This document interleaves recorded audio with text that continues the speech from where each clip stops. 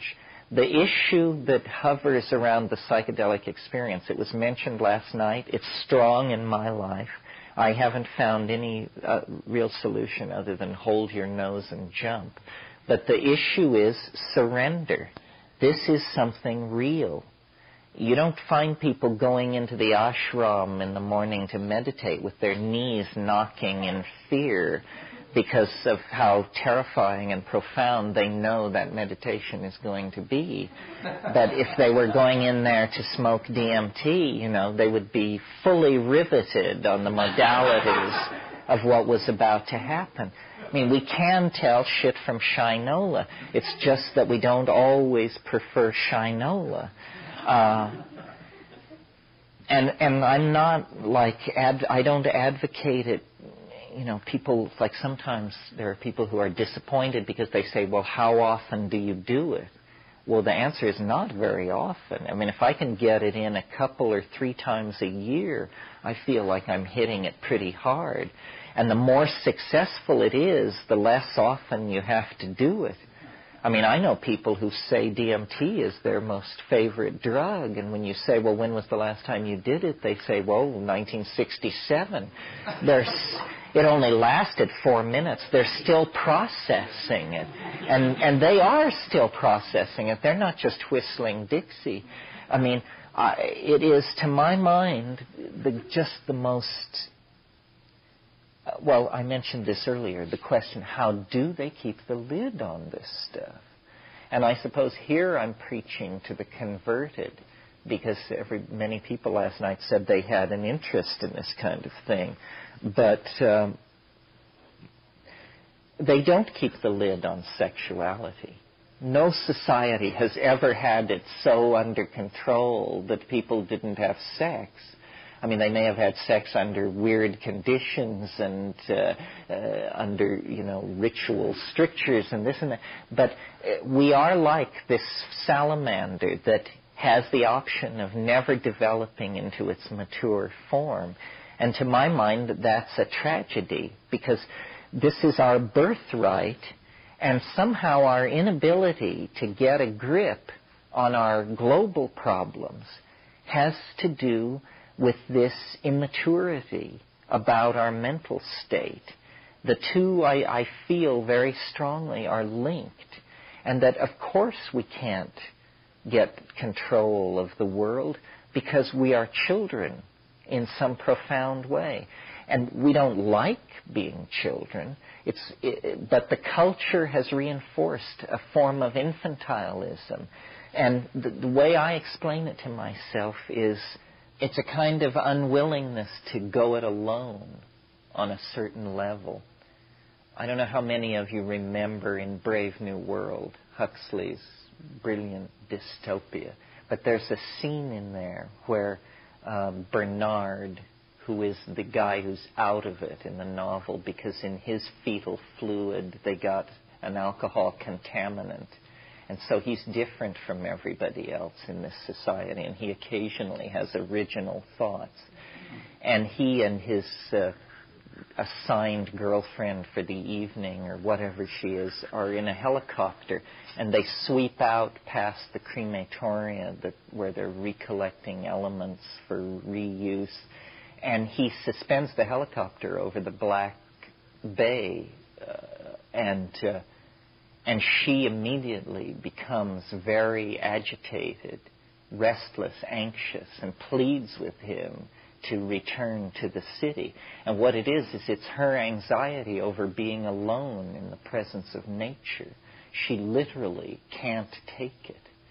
And I think there are a lot of people in our society, and each of us in our own way at different times, who have within us this neurotic and infantile creature that can't face it alone, and that this going it alone thing is very important. Plotinus, the great Neoplatonic philosopher, he spoke of the mystical experience as the flight of the alone to the alone.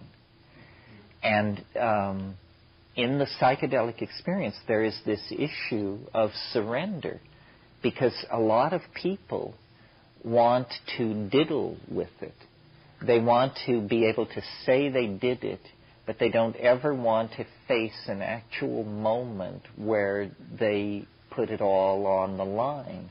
And yet the whole issue with this stuff is to let it lead, to let it show what it wants to show. So somehow, individually, we have to reclaim our experience. The real message, more important even than the psychedelic experience, the real message that I try to leave with people in these weekends is the primacy of direct experience. That as people, the real universe is, within your reach, always. Everything not within your reach is basically unconfirmed rumor. And we insert ourselves like ants or honeybees into hierarchies of knowledge. So we say, well, what's going on in the world? Well, turn on CNN. And then somehow we're ordered. Then we say, okay, it's 85 degrees in Baghdad and the wind is out of the northeast at 15 miles an hour. And we feel somehow better now because we're getting the information. But what we have done is sold out direct experience. And all institutions require this of us, that we somehow redefine ourselves for the convenience of the institution. And this redefinition always involves a narrowing, a denial, so that, if you want to be in Marxist society, if you want to function in Marxist society, you have to define yourself as a Marxist human being. Well, it turns out in a Marxist society there are no homosexuals because that just happens in decadent societies. So then, if you happen to notice any tendency like this in yourself, you have to deny its existence because this just doesn't happen in a Marxist society. And similarly, every society has this. In our society, if you hear voices, we have mental hospitals for you. If you have vast visions of the future, we have drugs that can help you and make this go away. So then somehow, in modern society, the discovery of psychedelics is the discovery that all of this cultural machinery is just Wizard of Oz stuff. You remember the scene in The Wizard of Oz where the curtain is swept back and they see the little guy there, and he says, booming out over the loudspeaker, "Ignore the little man pulling the levers. Ignore the little man pulling the levers." Well, the little man pulling the levers is what sweeps into view with psychedelics, and you discover, culture is provisional. Whether we have 9 wives or 3, whether we tattoo ourselves blue, whether we eat insects or not, all of these things are just decisions that we make. And then we congratulate ourselves on our wisdom, and we live within that, and we hunt down and kill all the people who disagree with us. And that's called having a culture, having a way of life, being somebody. But I don't see history as a wrong turning. I see it, the metaphor that I like is that of the prodigal son, that there was a reason for this long descent into matter, this peregrination. It was a shamanic journey of some sort. The shaman goes into the world pool or ascends the world tree to go to the center of the axis of the cosmos, to recover the pearl or the gift or the lost soul, and then return with it.